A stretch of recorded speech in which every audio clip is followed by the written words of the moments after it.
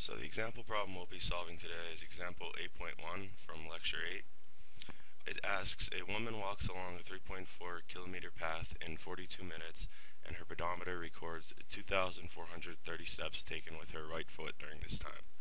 What is her average stride length in meters and her average walking speed in meters per second? Okay, so we'll start by defining what a stride is.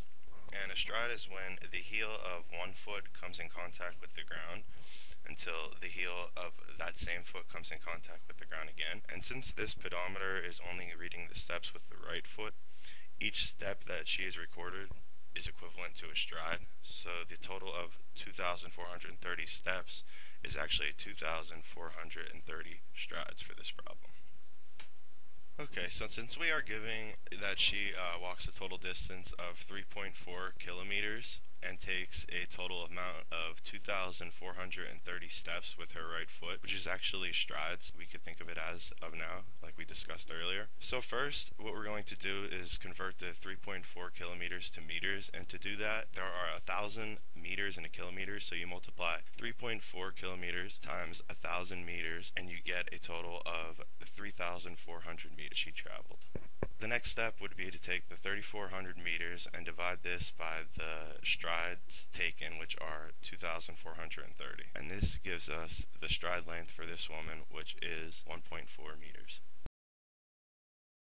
Okay, so next, since the units for this problem asked for speed in meters per second, and since we already had the kilometers converted to meters, our next step is to convert the 42 minutes that it takes her to travel this distance to seconds. So since there are 60 seconds in a minute, and she walked for 42 minutes, we multiplied 42 minutes by 60 seconds and got a total of 2,520 seconds. So next, to find the average speed for this woman walking, we divided 3,400 meters by 2,520 seconds to get a total of 1.35 meters per second for her average speed.